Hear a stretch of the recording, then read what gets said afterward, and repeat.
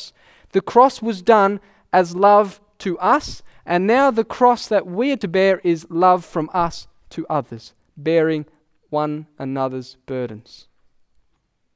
So this, on the path to heaven, this cross of Christ is the first landmark you have to go through. And do you know what the last landmark is? It is the cross of Christ. Is the last landmark we need to go through. The last landmark, but this time the cross of Christ is love from us to one another. That we would lay down our lives for our brethren. The scripture says, let nothing be done. Let nothing be done through strife or vainglory, but in lowliness of mind, let each esteem other better than themselves. Look not every man on his own thing, but also on the things of others. Let this mind be in you, which was also in Christ Jesus. This manifestation that we would have compassion on one another, that someone would come and spit in your face and you would return kindness to them from your heart, proves your download is there. And this is how the world will know, as it says in John chapter 13. In John chapter 13,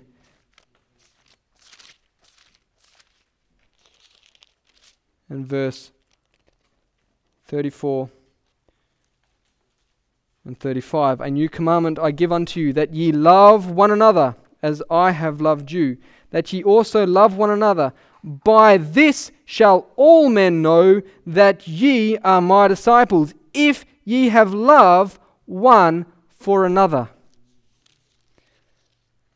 And John chapter 17 and verse 20 and 21. Neither pray I for these alone, but for them also which shall believe on me through their word. This is God praying for us here in 2010. That they all may be one, as thou, Father, art in me, and I in thee, that they also may be one in us, that the world may believe that thou hast sent me. Now, to test the true nature of something, you have to put something in its path to see the result. Jesus did this when he created Adam. He created Adam with this beautiful mind, and he passed all the animals in front of Adam to see what he would call them. He wanted to see the mind work. And Adam called them, and what he called them is what they actually were. So Adam's mind worked. And the Lord said, this is very good. And that was the test. And God tested Abraham to offer his son as a sacrifice. And God says, now I know you do believe.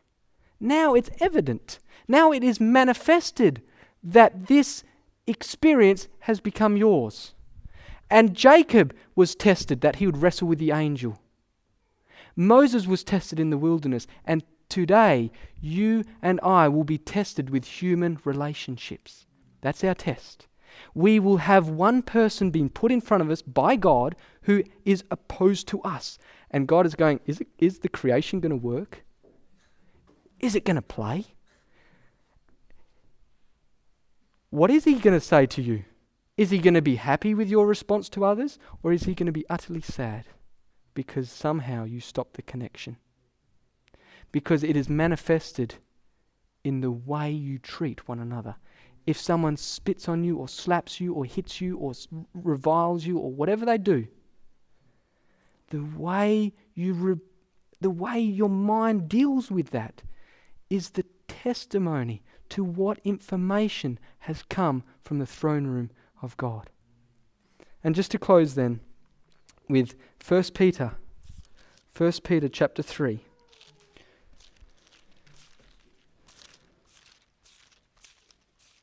1 Peter chapter 3 and verse 8.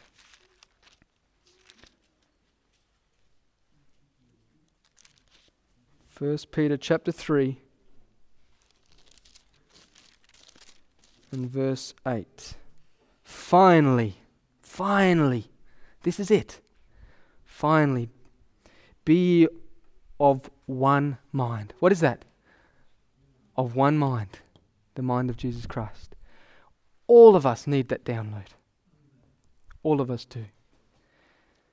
Finally, be ye all of one mind, having compassion one for another. Love as brethren. Be pitiful. It's not, the carnal mind has some sort of compassion, and the compassion is this: I'm glad I'm not him. Poor soul. What a sinner. Thank you, Lord, that I'm not like him. That is the compassion that comes from the devil. What a poor person. But here the compassion is that where you will bear one another's burdens. That when someone is sinning, you're not going to go and condemn them. You'll bear that. You'll bear it, and you'll see the please wait.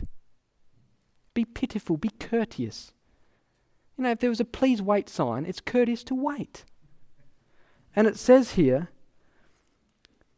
not rendering evil for evil, or railing for railing, but counterwise. This is it. Counterwise, the other mind. When evil is done to you, you do good back. And this is the testimony that will convert many people. This is the testimony. This is the manifestation that the world is looking for. True love. True love. Knowing that ye are thereunto called, that ye should inherit a blessing. The kingdom of God. That you'll have the power of the endless life. That power of the endless life is manifested in your dealings with your brothers and sisters, despite how bad they've fallen. How you deal with it testifies whether you'll inherit the blessing, the power of the endless life, the gates of heaven, the Godhead bodily, the kingdom of heaven. And this is the last waymark on the path to heaven. So if we want to go to heaven, there is two things that are needful. We must pass the landmarks, and we must get there. He that endures to the end, the same shall be saved. Amen.